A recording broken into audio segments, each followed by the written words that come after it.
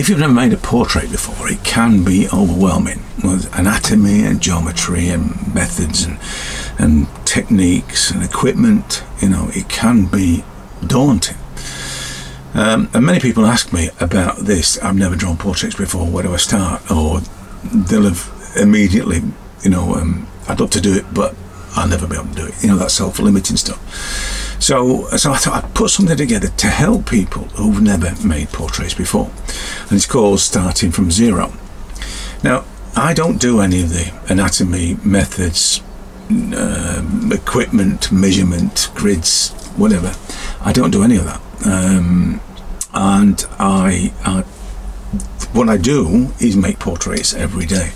I've no obstacles to doing that, apart from time, but I just make portraits, mostly in charcoal, because it's convenient, if you like, because it's practical.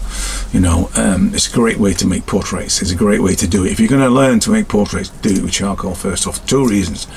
It's great for tonal manipulations. Very easy to make it look, the tonal variants. It's very easy to do it, whether you smudge it or you push it around or you do it with the charcoal itself. Depends on the paper and the type of charcoal you're using, but it's very easy to do that. And the other thing is that it's a lot better to draw with something big and fat than it is to do with something small and thin.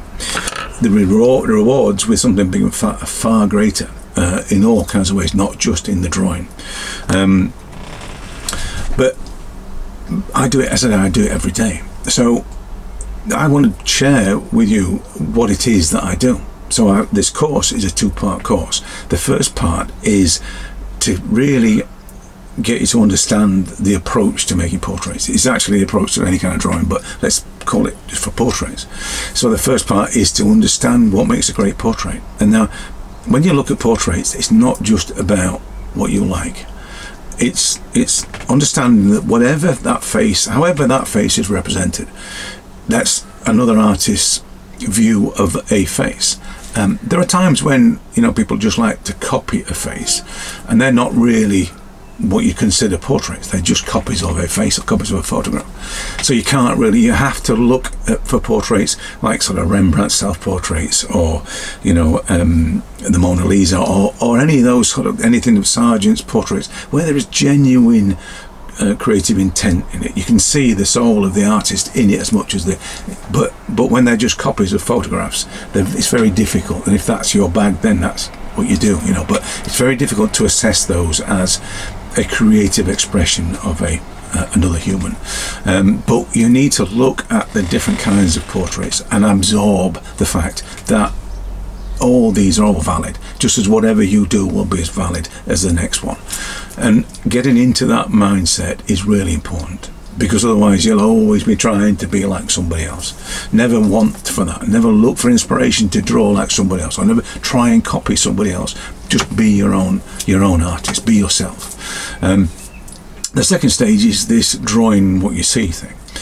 In the introduction, there are shapes, and so we talk squares, circles, triangles, and when you set about drawing these things, because they're known shapes, you will tell yourself that's a square, and you will draw the square without looking at the reference any other time than seeing the first time when you saw it as a square, which is wrong.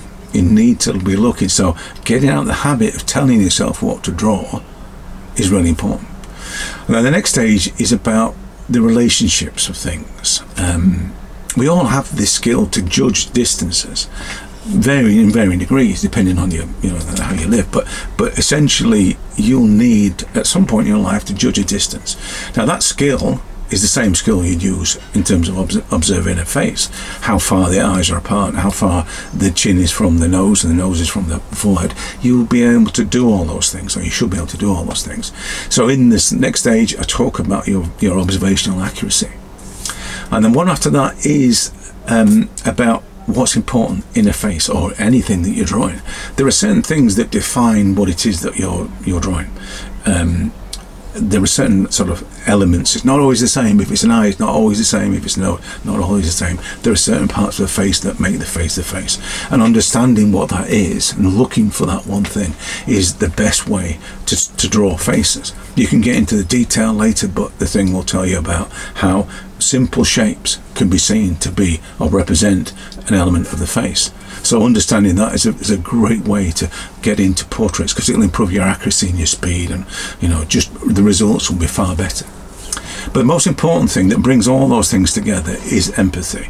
This what I call observational, emotional observation, and being able to connect with another human and feel their mood is something we can all do. It's a very basic primal instinct, and letting that drive the way you respond to the subject is a great way to capture the essence of that subject, because great portraits have to have the essence, the emotional element. They can't just be representations, because they're never going to be great portraits. They're going to be good portraits, but never great.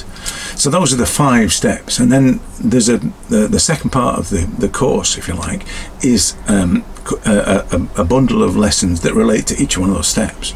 So you can do the first one, get into the right place, and then do the lessons in order to understand what those first 5 steps mean.